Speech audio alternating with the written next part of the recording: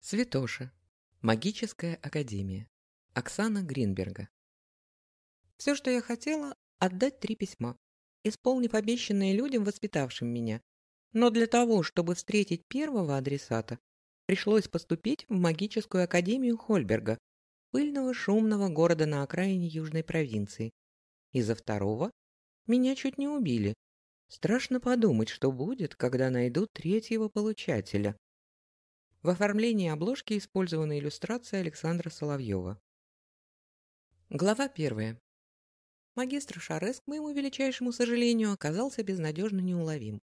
С самого утра я металась по Хольбергу, разыскивала его по всему городу, посетила цех магов, откуда меня послали в ратушу, где Шарес заседал в Совете магического контроля. Там магистра я тоже не застала, но мне пожаловались на его постоянное отсутствие и мстительно посоветовали искать у любовницы. В цветок Хольберга идти не рискнула. Вместо этого отправилась в крупнейшее учебное заведение в южной провинции. Прошлась по опустевшим вечерним коридорам академии, готовящимся к приему новых адептов, у которых темный маг будет преподавать защиту и проклятие. Его не было и там. Теперь вот битый час дожидалась возле мрачного двухэтажного дома, поглядывая на гордость города, большие часы на башне ратуши, все еще видневшиеся в темнеющем небе над коричневыми крышами домов. Стремительно вечерело. Словно на голубое небо над Хольбергом напали темные враги, разбив дневной свет на голову. С предгорий налетал холодный ветер, заставляя меня сильнее кутаться в плащ. От нового порыва застучали зубы. Каким же холодным выдался июнь! Ветер принес не только дыхание ледников Мервяных гор, но и непривычный для меня запах большого города. Пусть квартал магов был не самым бедным и даже не самым грязным в Хольберге, внушительные каменные а то и трехэтажные дома, мощенные булыжником улицы, он также мог похвастаться ароматами сточных канав, царством золотарей, прозываемых здесь ночными королями, вонью гнилой рыбы с небольшой торговой площади неподалеку, а еще резким запахом горящей смолы с факела Реми, терпеливо дожидавшегося неподалеку. Возможно, я могла бы зажечь магический светлячок, но... Бросила взгляд на сосредоточенное личико мальчика, с серьезным видом сжимавшего в руках факел. Обойдусь. К тому же Реми оказался кладезем знаний и всячески старался угодить. За небольшое вознаграждение водил по городу, заодно рассказывал о Хольберге. Без мальчика я бы заблудилась и, несомненно, попала в неприятности, поджидавшие незадачливого путника на каждом из углов бедных кварталов. В этом же селились боевые маги, ведьмы и прорицатели. Хороший квартал, спокойный. Не так давно прошла городская стража, проверила документы. За ней магический патруль, мной не заинтересовавшийся, потому что я тихо и мирно стояла рядом с раскидистым кустом кизила. Когда они исчезли из виду, повела носом. Здешний воздух, привычно пропитанный магическими потоками, звенел, словно натянутые струны арфы, издавая неслышные для уха, но уловимые сердцем звуки. Кажется, кто-то неподалеку произнес заклинание. «Зря вы, госпожа, не послушались!» Голос Реми сбил меня с мысли. Вернее, я пыталась разобраться, откуда донесся отзвук магии. Но тут мальчишка коснулся моей руки, привлекая внимание, встряхнул головой, позволив копне светлых немытых волос упасть на худенькое озорное личико. Сколько же ему лет? 8, 9, не больше. «Говорил вам, надо было около цветка Хольберга караулить!» Дожидаться магистра у пансиона, где проживали дорогие куртизанки? «Не гулящие девки!» — важно пояснил Реми, «А куртизанки!» старательно выговаривая это слово. Я не стала. Как-то не с руки. Поэтому решила караулить магистра у его дома. «Больно ему Мунка нравится!» — продолжал мальчик. «Правда, она худая такая, кожа до кости. Ну, совсем как вы, госпожа!» «Зови меня Лайне», — в который раз попросила Реми. «Какая я тебе госпожа?» «Черненькая, вовсе на вас не похожа. Он уставился на мою растрепанную светлую косу. Из наших, простых. Циркачка. Выступала на рыночных площадях, пока ее сын градоначальника не заприметил. Поселил в цветке, долго к ней таскался. Больше года. Потом она его бросила. Променяла на мага. «Реми, избавь меня от подробностей», — поморщилась в ответ. «Магистр волен развлекаться по своему усмотрению. Мне до этого не было никакого дела. Единственное, что я хотела — вручить ему письмо от могини Свисы из рук в руки. Но в этом-то и заключалась моя проблема. Руки магистра, а также голова и остальные части тела все не попадались на моем пути. «А почему просто не оставите письмо?» Не унимался мальчишка. Я вздохнула в ответ. За входной дверью в доме магистра стоял старый медный поднос, заваленный потемневшими от времени свитками. Слуга, длинноносый высокомерный тип, с противной усмешкой заявил, что лорд Шарес не принимает. После чего предложил отдать ему послание. «Передам», — заявил он, окинув меня взглядом с ног до головы. Судя по выражению лица, увиденное его не впечатлило, как, впрочем, и меня. В углу медного чана трудяга-паук развесил по краям застарелой корреспонденции внушительные тенета. Письмо наставницы, не сомневаюсь, ждала подобная беспросветная участь. «Нет, Реми», — сказала факельщику, — «лучше я немного подожду». Привычным жестом прижала к груди книгу. Ощущение ее тяжести успокаивало. К тому же я чувствовала, как мягкая старая кожа переплета греет тело не только сквозь плащ, но и через оказавшееся слишком тонким для холодного вечера платье. «Ваше дело, госпожа Лайни», — отозвался мальчишка. «Вы же меня не прогоните, да? Я ведь могу всю ночь простоять. Я сильный и спать не буду». Он потряс перед моим лицом факелом. «Сестра искать не станет, ей не до меня», — продолжил он уже заискивающим тоном. «Второй факел за полцены». «Конечно», — улыбнулась ему. Он отчаянно нуждался в деньгах, а еще в любви и заботе. «Хочешь?» Достала из холщовой сумки завернутую в тряпицу лепешку с козьим сыром. Разломив, угостила мальчишку. Купила лакомство на выезде из Теоки, небольшого городка в 2 днях езды от Хольберга, столицы южной провинции Кемира. «Магистр мог и порталами вернуться», — давясь лепешкой, роняя крошки на грязную тунику, подпоясанную обтрепанной веревкой, едва не жмурясь от счастья, произнес Реми. «И точно!» — воскликнула я. «Портал!» Я ведь недавно почувствовала магию, сложное плетение, не меньше 7-го уровня. «Госпожа Лайни!» — пробормотал Реми с набитым ртом. «Госпожа Лайни, думаете, магистр вернулся домой?» Этого я не знала, но решила проверить. Пересекла выложенную грубым булыжником улицу, подхватив подол светло-серого с вышивкой по подолу платья. Поднявшись на крыльцо, уставилась на вывеску. «Магистр темных сил Ильсар Шарес. Магическая Академия Хольберга», — гласила она. Ниже виднелась косая надпись, выжженная магией темных. «Не принимаю». Дальше, если правильно перевела с сакрального языка древних, пожелание катиться в ад. Я учила этот язык, но недельная тряска из волчьего дола до столицы южной провинции выбила часть знаний из памяти. Дело довершили виды, запахи, шумы большого города, которые напали на меня, выросшую в тишине волчьего дола, не привыкшую к суматохе, победили, оставив после себя звенящую тишину в голове. Но первые впечатления улеглись, и я уже приходила в себя. Взялась за заговоренный от кражи серебряный молоток, почувствовав, как от темной магии покалывает ладони, сложное плетение и проклятие как минимум 3-й степени. Могла бы распутать, разобрать на составляющие, нейтрализовать ключи, но я здесь не для того, чтобы воровать серебряный молоток магистра. «Просто войди и отдай письмо Лайне», — сказала себе, после чего постучала в дверь. «Опять?» — недовольно протянул слуга, уставился на меня сверху вниз. «Ну и прилипчивая же девица, как уличная торговка в ярмарочный день». Дядя Никлас учил отвечать улыбкой на любые трудности жизни, но иногда меня терзали сомнения, как, например, сейчас. Относились ли его слова к мерзкой ухмылке на лице слуги? Я к магистру Шарезу. «Говорю же, нет его».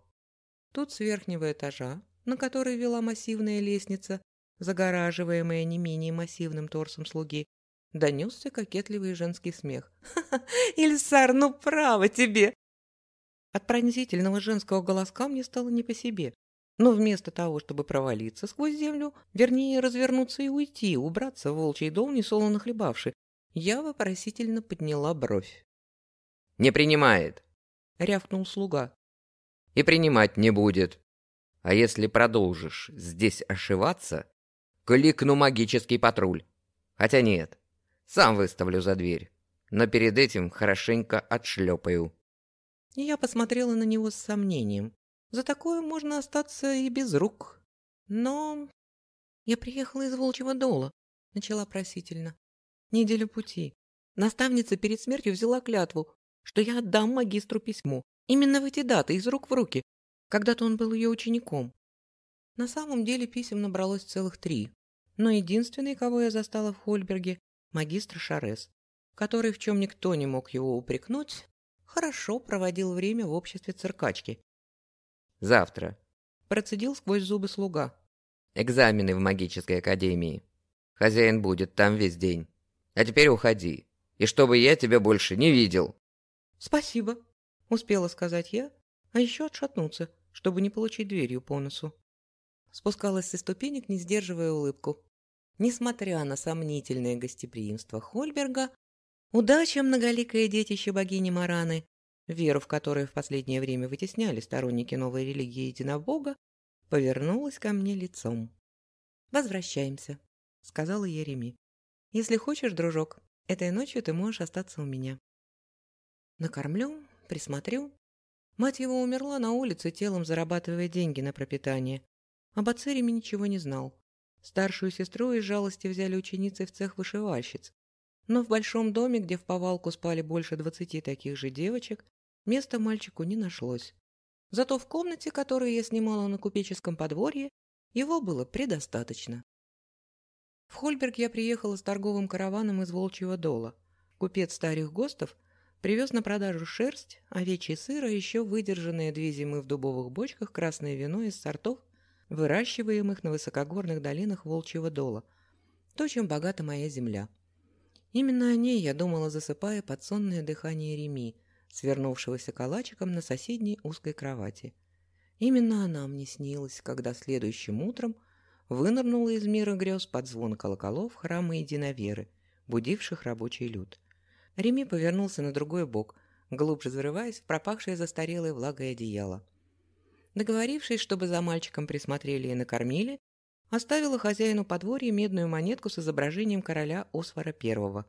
Положила в сумку пару лепешек, кто знает, когда еще удастся поесть. С сомнением взглянула на книгу дяди Никласа. Внутри я знала наизусть каждую страницу. Были его размышления и описания странствий, но оставлять книгу не стала. Несмотря на простенький переплет, она была слишком дорога для меня. В небольшую холщовую сумку тоже не лезла, поэтому я привычно прижала ее к груди и отправилась в академию.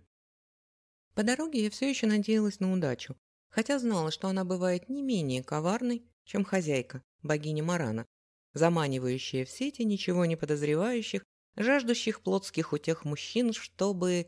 Нет, это уже не интересно. А вот огромный двор, в который выходили десятки дверей и лестниц, арки, переходы и коридоры Магической Академии, гигантского здания, размеры которого не укладывались, сколько ни пыталась в моей голове, это уже было интересно. Наконец, стараясь держать рот закрытым и не сильно вертеть головой, я все же отыскала деканат.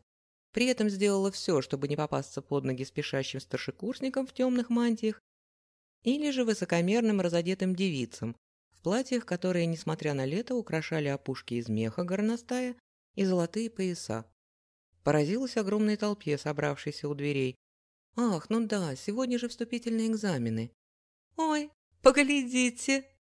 Одна из тех самых девиц, с которыми я столкнулась во дворе, затем пару раз пересеклась в коридоре, я им почему-то сразу не понравилась, ткнула пальцем в мою сторону.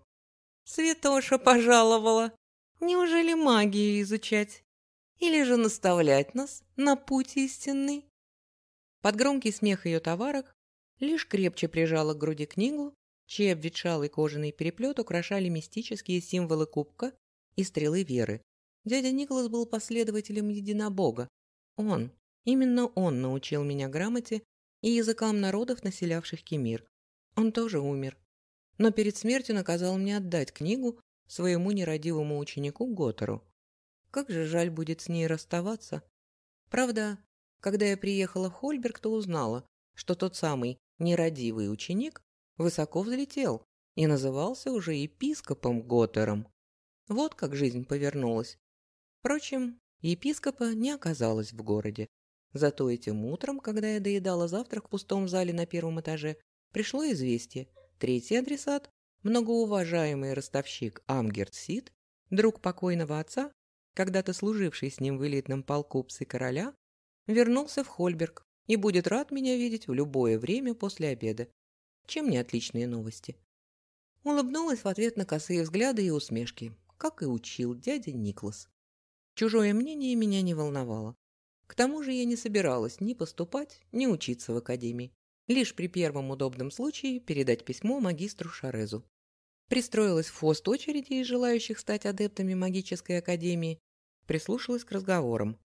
Подавали документы на 3 факультета – светлых, темных сил и драконьей магии. Возьмут ли, выяснялось на экзаменах. Первый по общим предметам – чистописание, математика, география, история.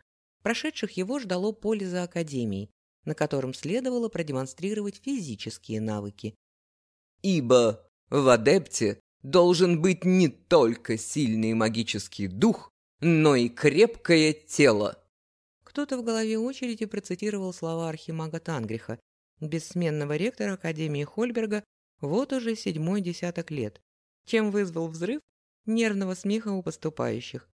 Затем практический экзамен, который принимали лучшие преподаватели Академии. Я навострила уши. У светлых в экзаменаторах числились лорд Диес и магистр Ольрин, темная магия, магистр Шарес и еще кто-то. Первое имя заставило меня крепче вцепиться в холщовую сумку, в подкладку которой были зашиты документы. Хорошо, что всегда носила их с собой.